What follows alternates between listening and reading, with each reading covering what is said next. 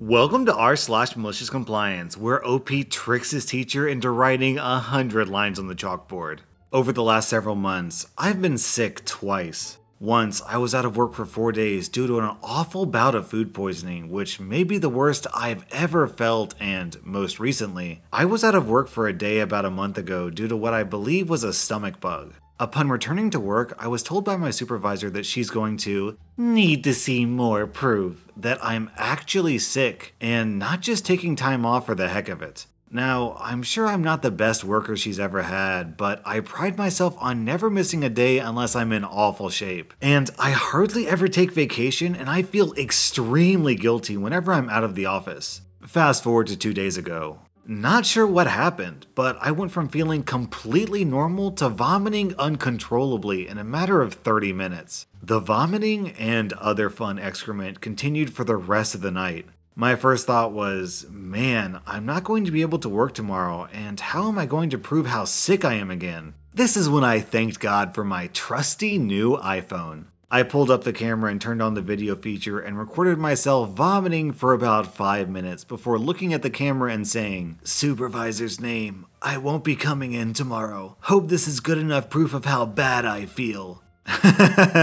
Back at work today, and she said she no longer needs proof that I'm ill. Our next Reddit post is from the Nerdy Mupton. This just happened. My bosses and I are still laughing. We are a small IT company. We manage quite a few clients though. This one gentleman at one of our busier client sites says that he's tired of being told his emails never arrive to him. We look it up, and yes, a couple of legit emails got tangled up in the spam filter. No big deal. We whitelist the sender and release the message. No, not good enough for this guy. He calls back screaming, "I order you to let any email addressed to me come to my inbox." I advise him that I'm going to have to transfer him to IT security, and he's going to have to, on a recorded line, say he understands and accepts responsibility for yada yada yada. See, I did that because these guys get thousands of spam emails a day. A while back, several folks, this guy included, decided to give their email addresses and passwords to some unsavory website. Then did it again, and again, and again. So now they get easily 15 to 20 messages an hour to the entire organization. So he accepts, saying he just wants all his emails to go to him. We allow all messages to him to bypass the spam filter. 3 hours later, he has over 100 new emails, and they keep coming in. He calls back, furious, asking why his spam filter isn't working. Sir, you asked that all emails addressed to you arrive at your inbox. Update. So right around 4:45 p.m. today, he's calling our office and the call gets routed to me since I own the ticket. He's livid, shouting so loud my coworkers on the opposite side of the room can hear him. "Whatever you did to my email, I want it put back to the way it was. You effed up my email and now I can't get any work done because my stupid notifications are going off every second." I calmly reply, "Absolutely. I'll go ahead and turn your spam filtering back on and all these emails will stop." "Good. It's what you should have done in the first place." At the end of it all, nothing changed, and he's happy. God, I love IT work. Final edit. I had to. I logged into our system this morning from home and listened to the recording. It's glorious. Here's the highlights. So, OP tells me you're looking to turn off the spam filter. I don't even get spam. I'm paying you people for something I don't need. It's not an added cost, but you're not getting spam because you have a spam filter. If you turn that off, you're going to get flooded with spam emails. I don't care. I've given you guys an order and I expect it to be done. I just need you to be aware that without the spam filter, you're open to getting every spam email that comes to you, some of which may be malicious and could open you up to viruses, malware, and all sorts of software that could compromise your entire network. By going against our suggestions, you understand that our company cannot be held liable for any malicious software that makes it onto your network, infects any of your systems, or causes any system downtime, and that you're claiming sole responsibility for that. Do you understand this? Yeah, whatever. Just get it done so I can get off this call. Sir, I really need to reiterate how much we cannot recommend this action. You're going to get, "I don't care. Do what I tell you." Okay, I'll have OP remove you from the default spam rule, and you'll start receiving any email sent to you. Again, it's going to be a lot. The spam filter actually does catch a lot of spam. I don't care. Just do it. Okay then, thank you. Have a good day. Click. Then we have a similar story from I'm Caffeinated Chris down in the comments. I once had a saleswoman complain she was getting like 2 to 3 spams a week. I had metrics that told me how many were blocked for her and how many got delivered marked as spam. The policy was if it was iffy, we would mark and still deliver. I was blocking a ton of spam for the company. One day, I get a call from the company owner asking why a saleswoman is getting so many spam. I'm like, you've gotta be kidding me. So I let her and the owner know I'll be tweaking her spam rules. And then I turned them off for a month. All the while, she's being buried in spam. I keep telling her I'm working on it and still trying to get them correct. By the second week, she's begging for me to fix it. Nope, I hang on for a full month. Then I simply turn it right back on to where it was before. She never complained about a few spams a week again. These stories make me think that the way IT professionals keep their clients happy is by letting their clients screw it up and then just reverting the changes back to where it was before the client screwed it up, and voila, they're magically happy. Our next Reddit post is from Jam and Cream. I used to work IT tech support for a large company and it was my first proper job. As such, I started as an apprentice. This story takes place about a year into my apprenticeship, so I still had much to learn. On this particular week, I was working the shift that started an hour earlier than everyone else, as in I was solely responsible for support before everyone else arrived at 9 a.m. My manager sent me on a job quite a few miles south. It was going to take 2 days. On Monday, I informed my manager I'd be leaving Wednesday afternoon and coming back Friday afternoon, and he'd need to cover my shift. It isn't my responsibility, and I didn't need to say anything, but I thought I'd help him out by giving him a nudge. Mike, I'm on an early shift this week, so someone will need to cover my shift Wednesday, Thursday, and Friday. Cheers, mate! It came to Wednesday, and I suspected he hadn't arranged anything, so I thought I'd give him another nudge.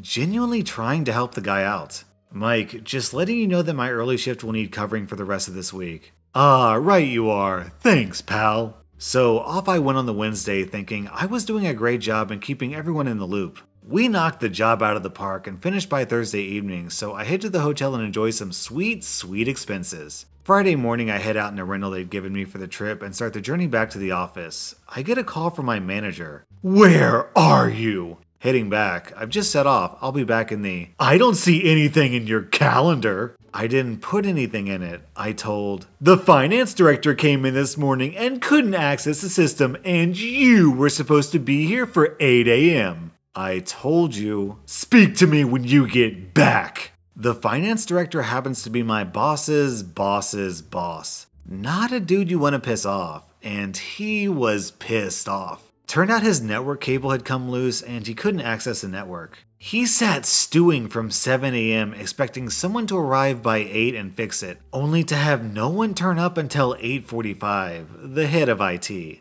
My boss's boss, who took a fair few expletives on the chin.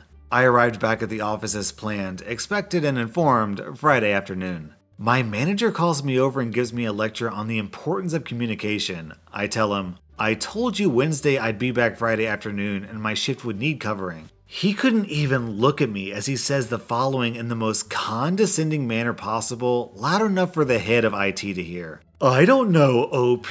I've got a pretty good memory, and I don't recall that conversation. Then sends me to the head of IT, who gives me a bit of a sterner lecture on the importance of communication. The word disappointed was mentioned. I go back to my desk defeated, my victory in the South quashed and sullied. My manager finishes the barrage. Next time, put it in the calendar and tell everyone in writing. The words ricocheted around my mind for a while until they settled and sat imprinted in my brain. I chalked this up to a learning experience and carried on.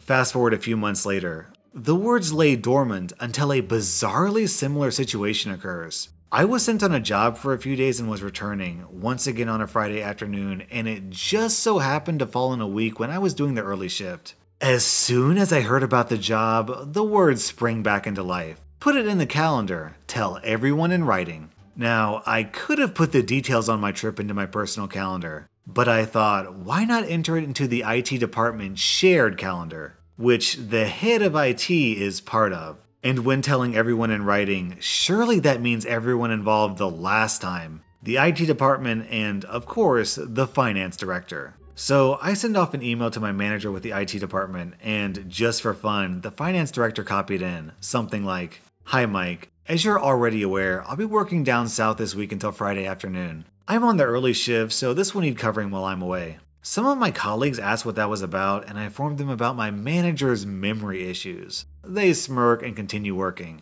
I complete the job and arrive back Friday afternoon, exactly like before. And like before, the finance director came in early. And unbelievably, like before, he had issues getting into the system. Choice expletives were shared, words were had, but not with me. I only knew shit had hit the fan when a colleague pulled me to one side and told me why Mike was in such a foul mood. In classic British style, he never said a word to me, and never has silence felt so vindicating. To those of you who have never worked in a corporate setting, let me give you the single most important piece of advice you'll ever get. Always CYOA. Cover your own ass.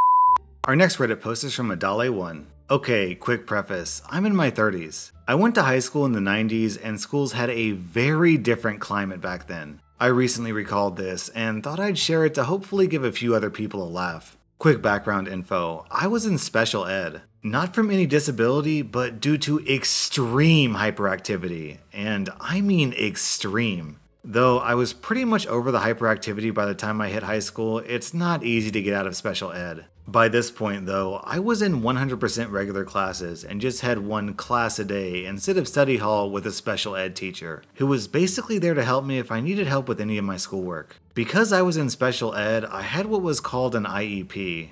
No idea what it's an acronym for, which was basically just a list of learning aids I could use if I needed them. Things like extended time on tests. I never actually used any of them, but I always had the option. One day, another kid did something. I got blamed and sent to detention. Now, like I said, I was a hyperactive kid and ended up getting detention in school a lot, but I was also very headstrong. If I had felt that I'd done something wrong, I'd accept whatever punishment without complaint, which, to be fair, happened pretty frequently, lol. But if I felt I was being punished unjustly, well, I usually ended up raising enough sting to warrant a real punishment, lol. So I get in detention with a teacher I'd never seen before, and for the first time in my life, I had a teacher tell me to write lines. A punishment which I thought had died with the 70s. Remember those aids I had access to but never used? So I say, okay, I just need to use computer transcription from my IEP, so I'll do the lines on my computer.